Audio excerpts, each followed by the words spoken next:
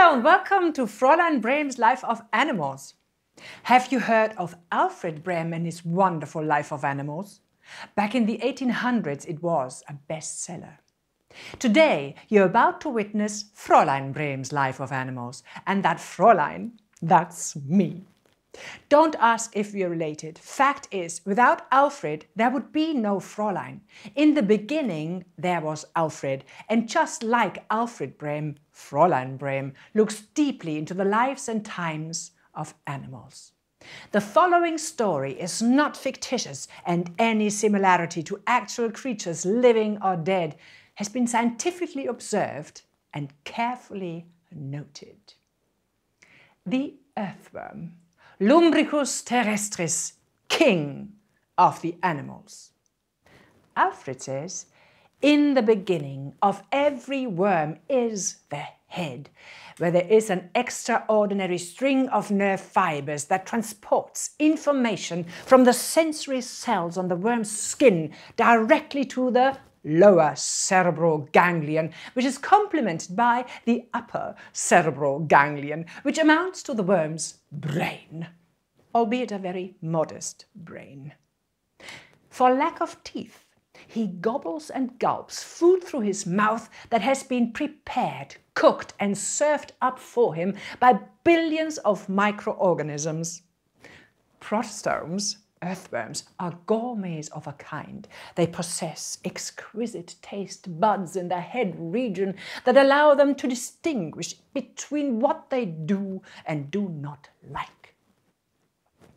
Alfred says, if they do not find their nourishing puree, they prepare, almost cook their own food by pulling whatever they come across into their burrows.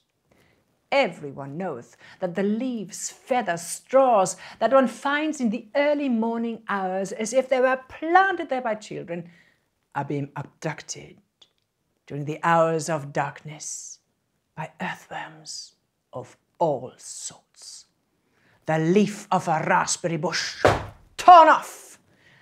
A mighty straw will be pulled with such force that it will snap right in the middle. Well, Alfred is not exaggerating in the least. Just look at this. Even Rumpelstiltskin would envy that. During their dinner, worms ensconce their rear ends inside the burrow. Worm home alone. Earthworms urinate via elegantly named nephridiae, 2 on each column, which have funneled lashes that effectively lash urea out of the worm's body. Ladies and gentlemen, I give you worm's gut. The worm's gut is particularly attractive for microorganisms. It functions as a means of transport, a downright travel agent, as microbes insist on traveling almost exclusively with the excrement of worms. Via the anus at the end of the worm's body, microbes reach their final destination, where they're being ushered in and around beautifully situated worm casts. And action.